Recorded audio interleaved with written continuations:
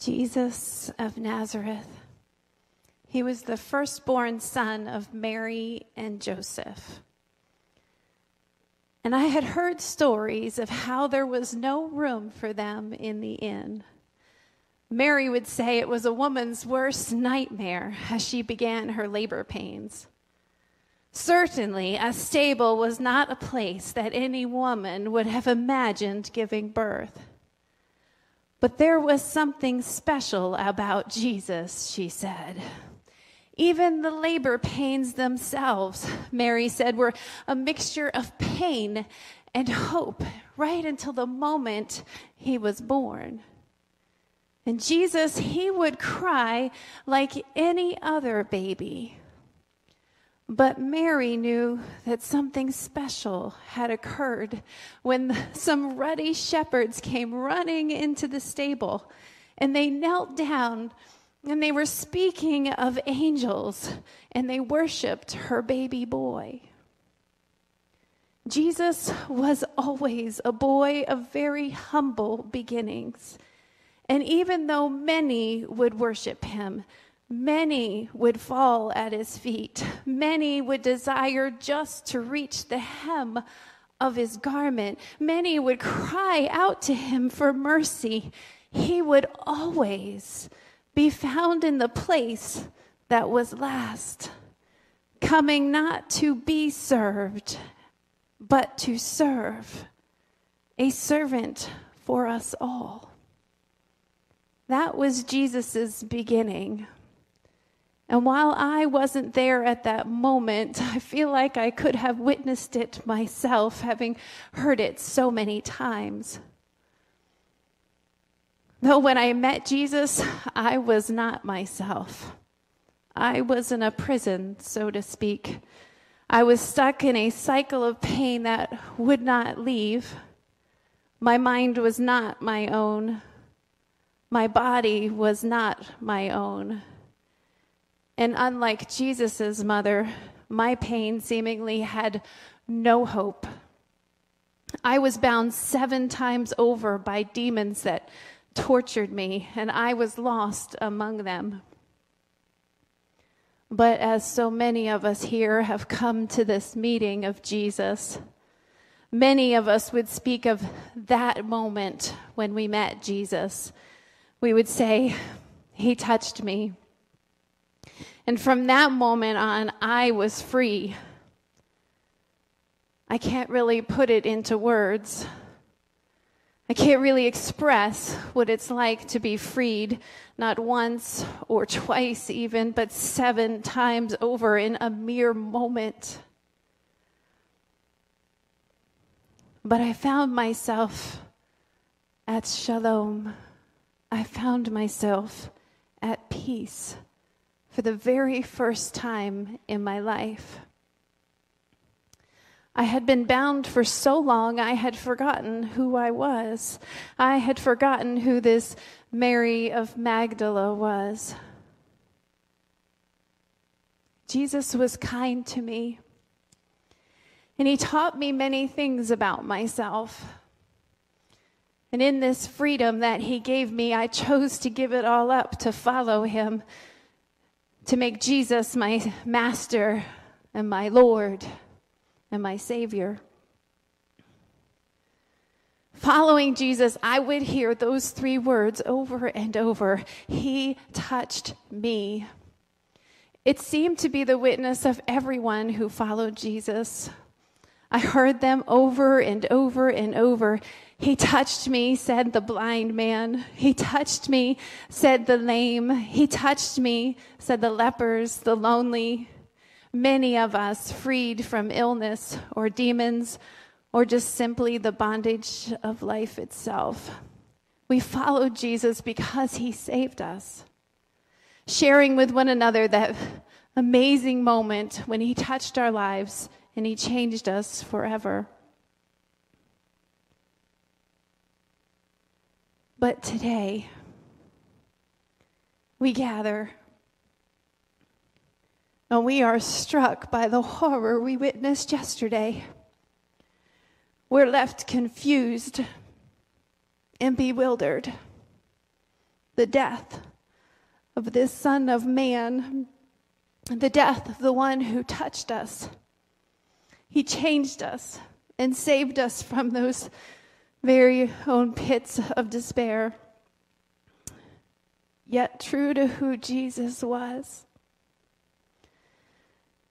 I witnessed him hanging, dying, nailed to a cross, and asking for forgiveness of those who were murdering him. And in the words of Jesus himself while he was with us, he said, and he lived, "Love your enemies. Do good to those who hate you, and bless those who curse you, and pray for those who mistreat you." You see, we must go on. We must continue to serve even when he is no longer here. We must let the words and actions of Jesus live on in our hearts and in our lives and in all that we do. Love all. Help the poor. Serve all. Walk humbly. And if you are among the ones that Jesus touched, if he's changed your life, if you bear witness to that, then you know. And if you know, then you must never let what Jesus has done for you die. Again, remember the words of Jesus. Do not be afraid of those who kill the body, but cannot kill the soul. Rather, be afraid of the one who can destroy both soul and body in hell. Today we honor Jesus, friend of sinners, by living his words in our life and taking up his yoke, which is easy and light. And we continue to bear witness to that moment when we met Jesus in our lives, that moment when he touched us, and that moment when he changed us. Jesus.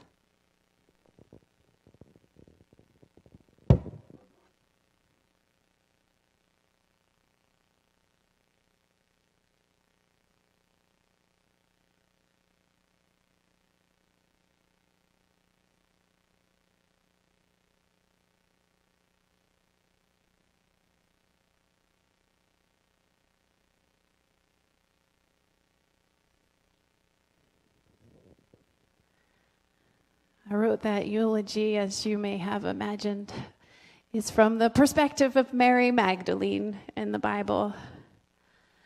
The truth is, we all ought to consider our own eulogy for Jesus.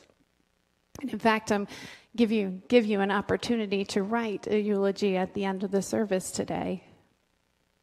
A eulogy is a speech given after the death of someone, and it is generally given by someone who knows and loves the person who has died.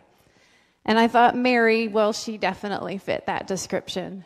You know, Mary, she was always there. When you read in Scripture, you just see her quietly, silently in the background of so many Scriptures supporting Jesus and his ministry. She is one of the few people who witnessed his death, his burial, and his resurrection. Mary was a dedicated and loving disciple, wasn't she? And I hope that you yourself find yourself in that same description as well, as one who knows and loves Jesus. We are in part 2 of our series on the gospel. The last message we talked about how Jesus has come, right? We had our gender reveal party, remember that?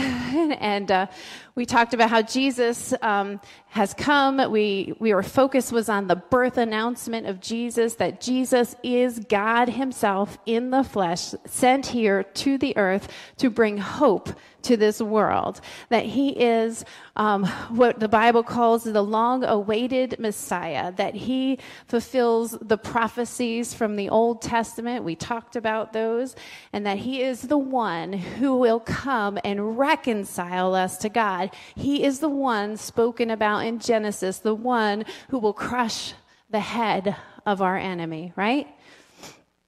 But this week we're talking about Jesus and his death. Our focus is on the eulogy. You see, as we spread the good news that we are called to, this gospel, which is called the good news, we are to remember not only that Christ has come, that hope has come, but we also have to focus on that Christ has died, and that hope has died, and that his death was here for a purpose. Now bear with me as I bring the message of the gospel piece by piece, okay? Many of us, we enjoy the fullness and the completeness of the gospel, and we often want to rush ahead to Jesus is alive and Jesus is coming again, and we'll get there.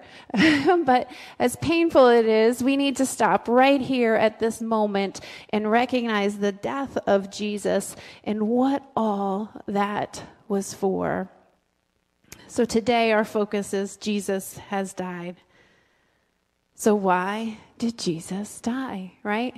Isn't that the first question everybody wants to ask? I mean, the painful truth is that Jesus dies because he loves us. He comes because he loves us. John 3:16 says, "For God so loved the world that he sent his one and only Son." You see, he came to the earth because God, as God, cannot die. So God at some point had to become fully, completely flesh to die. Martin Luther says it like this. He says that as God, he could not die. So he became man in order to die, right? Because God cannot die, right? Because he is omnipotent, he's omnipresent, he's forever, right? He cannot die. So he had to become fully human in order to do that.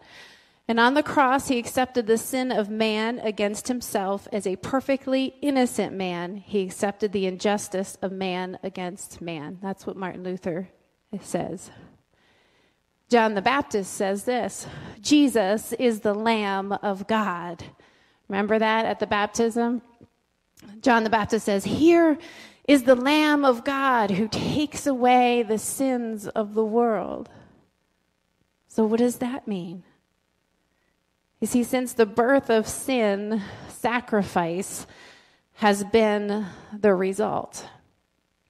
When we read in Genesis between Adam and Eve, we find that Adam and Eve sin, and the first thing God does, thank you.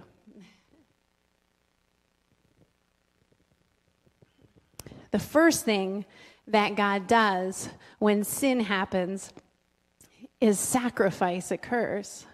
And the sacrifice is an animal, and he uses the hide, the skin of the animal to cover Adam and Eve. That sacrifice literally covers their body, and because of that, that is sort of a foreshadowing of Jesus to come. But somehow there is this rule, if there is sin, then there must be sacrifice. Romans 6:23 says, "For the wages of sin is death, but the gift of God is eternal life." So there is a price for sin, that is death, and a price that needs to be paid. And the moment Adam and Eve sinned, there was a price. And in that point, they should have paid it, right? But they didn't. God put another in the place. And so right from the very beginning, we see the grace of God in our lives, the love of God, not to make us pay that price, that terrible price. But see, the prerequisite to accepting this truth is to become acquainted with our own sin, isn't it? I mean, what difference does it make if we don't know we're sinful. To know that we are a people that need saving. To know that personally we cannot live perfect enough to be in the presence of a holy and righteous God. If you read in the Bible, Danielle and John, they both get a glimpse into the throne room of heaven, and around the throne room are angels. And what are they saying about God over and over? Who knows? Holy, holy, holy, holy, holy, holy is the Lord God Almighty, holy. That you see, God is holy. There is no question about that. He is without any fault. He is holy. He is perfect. And when we look at ourselves in stark contrast, we are not. Trust me, nobody's gonna be crying that about me, okay? I, in stark contrast, am not holy. That is not a word that you could use to describe me. Only God himself is holy. And so when we think about what Christ did on the cross and we think about sin, we have to be at a place in our lives where we know that we are sinful. Romans 3:23 says, "For all have sinned and fallen short of the glory of God." And then the next part is the best part. "And are justified freely by his grace through the redemption that came by Christ Jesus." Only through Jesus. God presented him, Jesus, as a sacrifice of atonement through faith in his blood. He makes amends for the sin that has occurred in our life because Jesus came. 1 John 1:8 says, "If we claim to be without sins, we deceive ourselves and the truth is not in us." So basically, we lie. Okay? If we say, "Hey, I have never done anything wrong in my entire life," we are a liar. But the Bible says, if we confess our sins, he is faithful and just to forgive us our sins and purify us from all unrighteousness. So let's be honest for a moment. Can we be honest with one another, all of us, for this brief moment right here? If you would say that you are not holy and that you have sinned and have done things wrong, either in deed or in thought, raise your hand. We all have, haven't we? We've all done things that are not holy. Things that we would not want to put alongside a holy God. Whew, we would not want to do that. But Jesus' death wasn't exactly for sin. He didn't die because of our sin. It wasn't sin that held him to the cross. It was his love for us. It was his love for sinners, his love for you and me. Jesus died because he loves us. I used to think that every time I did something wrong, I murdered Jesus. I did. As a young child, I often thought that. I mean, that was how I thought it. Every time I did something wrong, I thought, I murdered Jesus. I always thought that it was my sins themselves that just murdered him, and I felt horribly guilt-ridden over all of that. But, you know, I read in Mark chapter 2 a story that I find quite interesting. It's about the paraplegic man. You guys remember that? The man he's paraplegic, so he can't move his arms and legs, and he has 4 friends who bring him to Jesus, right? So you got to love this story. First of all, I love this account because I could just imagine, first of all, this guy who can't move. He must have been a good guy, though. He's got 4 friends who are willing to take him where he wants to go. He wants to go see Jesus, right? So he's got 4 friends who like him, and he must have really wanted to see Jesus badly because Jesus is preaching, and he's like at a house type thing, and the crowd is gathered around, and they can't get anywhere close to Jesus. And it just takes 4 guys to come up with this conclusion.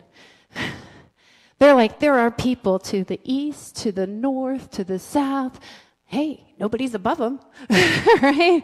And so they thought, hey, we'll take him over to the roof, right? We'll climb up on the roof. And the poor paraplegic guy, man, he had faith right then and there when he said, okay, guys, right? And so he said, all right, so 4 guys climb up on the roof, cut a hole in the roof, which doesn't seem to me like that would be very stable. And they let him down right in front of Jesus. And the first thing Jesus says to him is he says, your sins are forgiven. This obviously paraplegic man, right? And I'm sure everybody expected him to just heal him like that. So he says, your sins are forgiven. And Jesus demonstrates a power that they hadn't ever imagined. Your sins are forgiven. That Jesus has the ability to just say, your sins are forgiven, and then they're forgiven. And that always pauses me to pause and question, if Jesus can just forgive sins, then why did he have to die? Couldn't he just proclaim over the whole world and every person that wanted to have their sins forgiven? Because we do have to ask for forgiveness, right?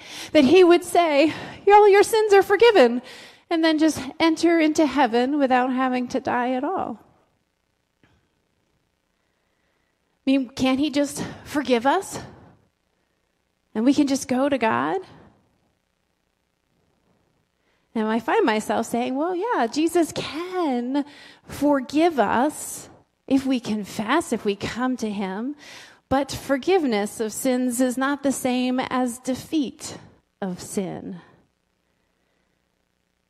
And we know that God can defeat sin. I mean, if God cannot defeat sin, then how can he be God at all, right?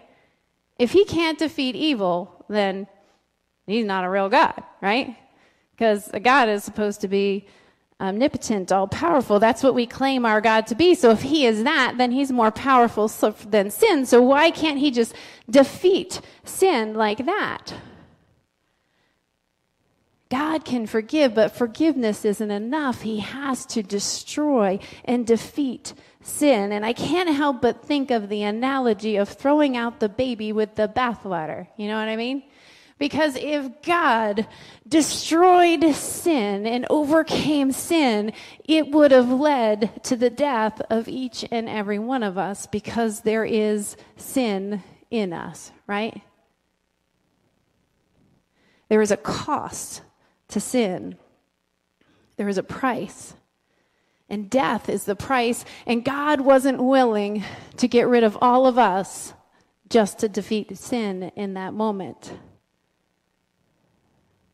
The price for sin is not just a physical death, but it is a spiritual death as well. It is a death that separates us from life itself, from life in God. See, inside God, there is life and light. And outside of God, there is darkness and death.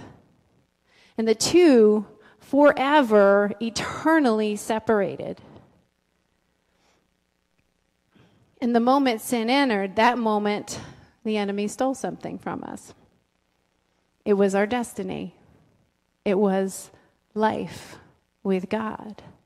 The enemy took what we were bound for. You see, we had a destiny that said that we would spend forever with God. And when the enemy brought sin into our lives and we fell into that trap, he stole that very destiny from us. And he's been holding it ransom since the beginning.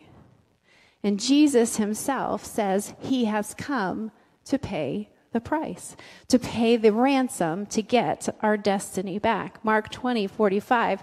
These are Jesus' words. He says, the Son of Man came not to be served, but to serve and to give his life as a ransom for many. Jesus describes his death as a payment for something that has been stolen, kidnapped, held hostage. And I tell you, that is our destiny. But in Jesus' death, we find that he pays that ransom for us. He gets our destiny back. Not just death of his body, but he suffers a death of his relationship with God. Sin separates us from God, and death in its very simple description means separation. And Jesus experienced that anguish so we don't have to. We hear his words on the cross. He says, my God, why have you forsaken me? He doesn't call him Father, but at that moment, he calls him God as a full human, all human. Words that you and I will never, ever have to experience, words we will never, ever have to utter or express, that God would ever forsake us, because Christ allowed himself to experience that for us. And when we look at the cross, when we see that we no longer have to go through everything that Jesus went on the cross was a price he paid that we no longer have to pay. Every cry of anguish, every nail, every drop of blood. You see, what lies on the cross in the very end is a dead, fully human being, entirely separated from God forever. And when that happens, the whole creation cries out. There is lightning, there is a storm, there's an earthquake, there is darkness over the whole world for one human. Can you imagine the death of every human? Can you imagine? It is terrifying to think that creation would cry out.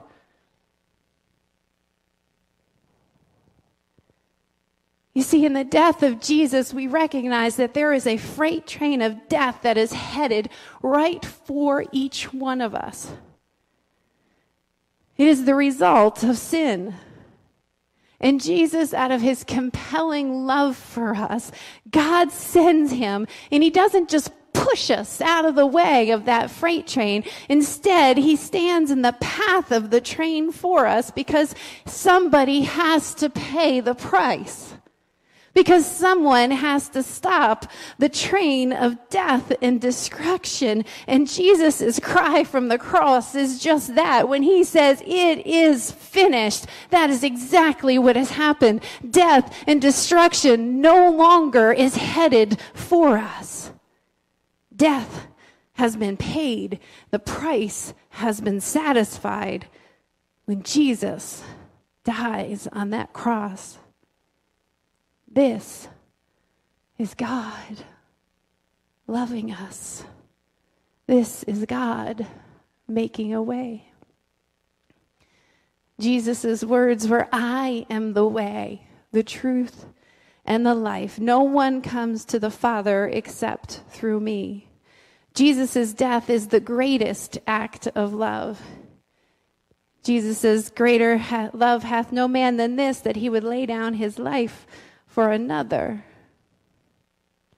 Jesus' words, Jesus' life, Jesus' love for you and for me. So as we stand before the cross today, we have a eulogy to write. It is our witness to what Christ has done for us. It is probably the most powerful witness you and I can ever give. It is our personal experience. It is our Jesus touched me moment. And like Mary freed 7 times over, I know that God has come time after time after time in my life. And he has saved me from my selfishness and my pride and my sins and the temptations and my failures and my sickness. And his grace and his mercy never, ever ends. See, I am a sinner. You are a sinner. But we're not just any sinner. We're a sinner that is ransomed. We are a sinner that is loved with the greatest love of all. A sinner touched by the most powerful force in the world, more powerful than a freight train of death, because God is stronger than death, and God is love, and it is his love for you and for me. And when we look upon the cross, we see that our sins are conquered by this very same love. We see that our destiny is returned to us. we see that our lives are reconciled with a holy and righteous God. You see, on the scales of eternity, love outweighs sin every single time. And just as true that sin caused death, the truth is that love destroys death. And so as we consider our eulogy, we consider what we have been ransomed from, and we consider the ways that God displays it to us in our lives, that he has given us back an eternity with him.